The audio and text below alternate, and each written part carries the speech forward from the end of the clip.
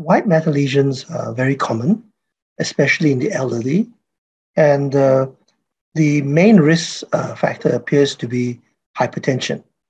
Now, of course, white matter lesions can be found in a number of neurological diseases, such as, say, multiple sclerosis or infections. But in general, in the elderly, most white matter lesions are of vascular origin.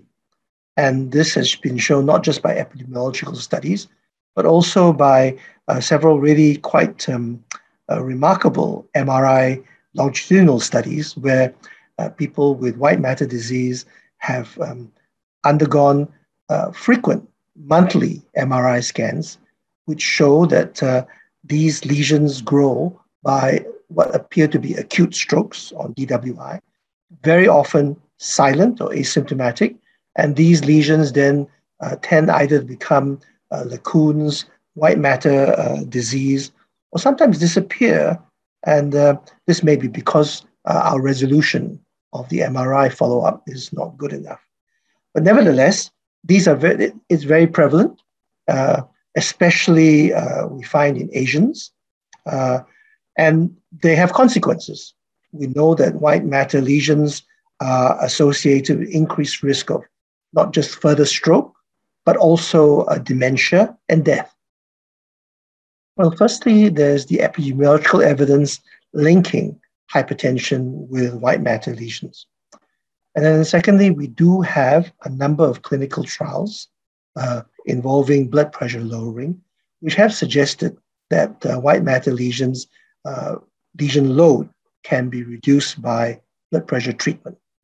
In particular, there has been the PROGRESS trial, which was done in the last century, which did show that there was a reduction in white matter lesions.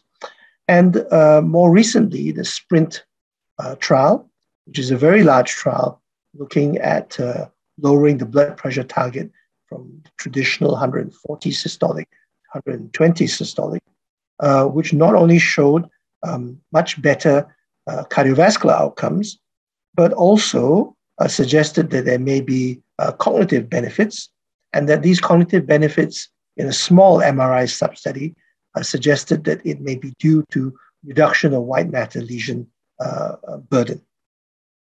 I don't want to say that everybody should be put on a drug. Yeah, I think that, of course, there are a variety of ways to address treatment of blood pressure. And we know, for example, in recent studies that even the use of salt substitutes or reducing the amount of salt we eat can reduce your blood pressure. But in general, people with hypertension, established hypertension, will usually need medications, and that the treatment intensity is what will really drive the reduction in white matter lesions and hopefully the clinical consequences. Now, of course, other trials are in progress. And I think it's fair to say that we already have confirmatory evidence that lowering the blood pressure below the 140 millimeter target is beneficial. There's been a recent trial from China suggesting this. They chose a target of 130. And there are also trials which are focusing on MRI as an outcome measure in these trials. So I think that the evidence will accumulate and we'll get much better at deciding which patients should be treated and to what extent.